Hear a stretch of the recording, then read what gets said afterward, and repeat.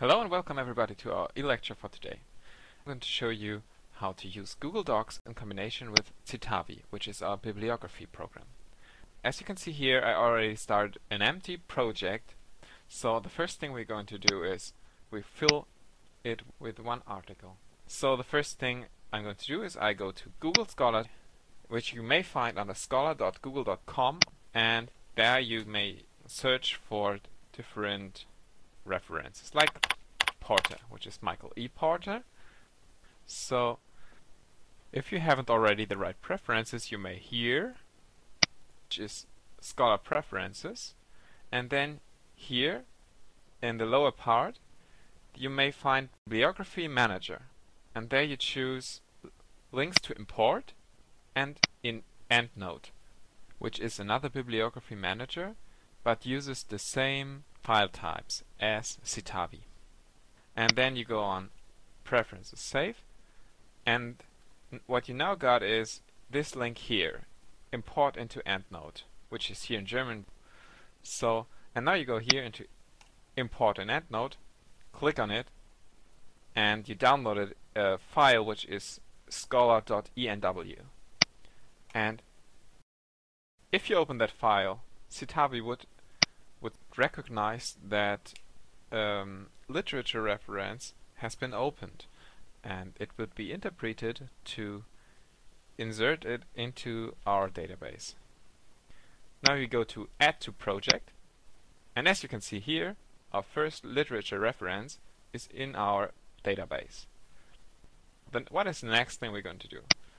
Then I'm going into Google Docs. I already started a doc file, which is called test right now.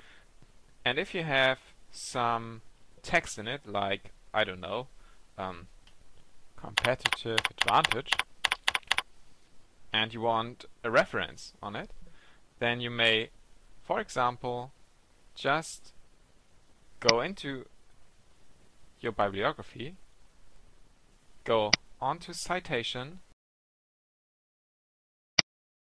quote with,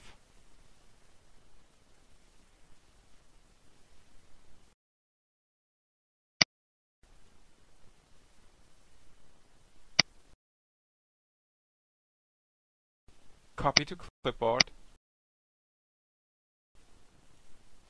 click on Ctrl V to paste your reference into your document. What you now got is you got the reference in such a coded form. And this coded form can be interpreted by Citavi as the final step.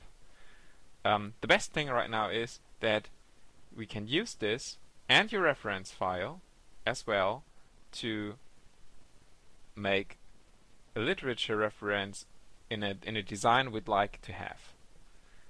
As a final step, I show you how to do that. But first of all, I want to show you another way how to import such a coded reference into Google Docs in a very easy way.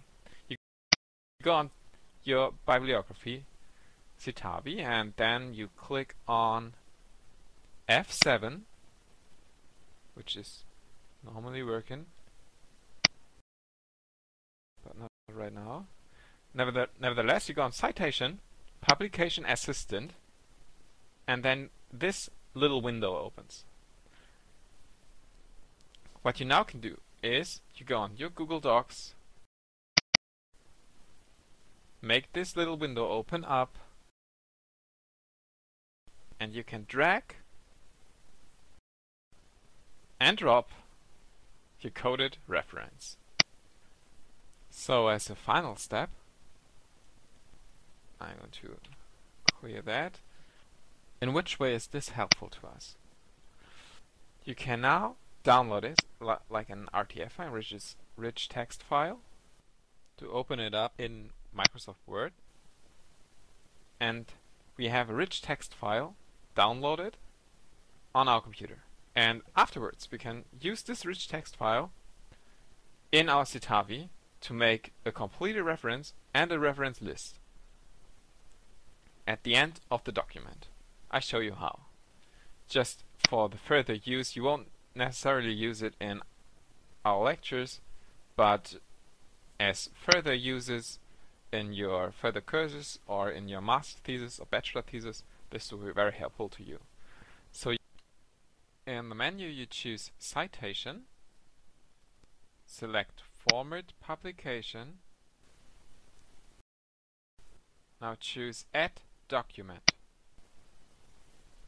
and look for your downloaded rich text file.